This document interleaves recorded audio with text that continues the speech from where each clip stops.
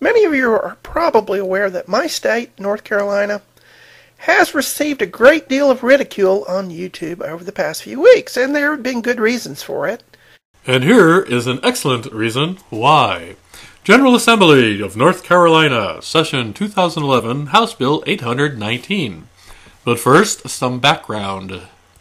In year 2001, the Intergovernmental Panel on Climate Change released their Assessment Report 3.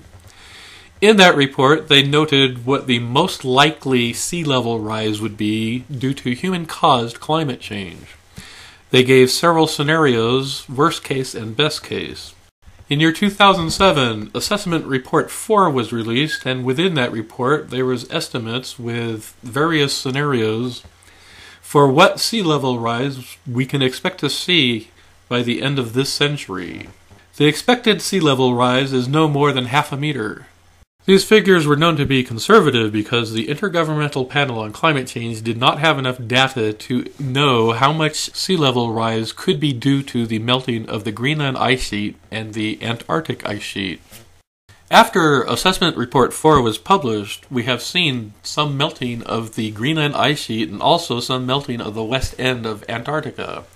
This has given us more data that the IPCC did not have at the time that they published their assessment report. The current best estimate for worst-case scenario is now twice what the IPCC Assessment Report 4 estimated. Direct observation shows that as the world's oceans warm, they expand. The more they warm, the faster they expand. This is what science tells us, and this is what direct measurements show us. Which brings us back to North Carolina. North Carolina wishes to make it illegal for any state agency, board, commission, institution, or other public entity, such as a university, to assess sea level rise unless authorized by the commission to do so. Part of the law also includes the following statement.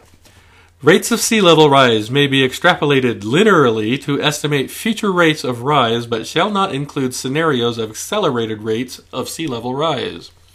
The problem with this is that every scientist on the planet expects sea level to rise exponentially as temperature rises.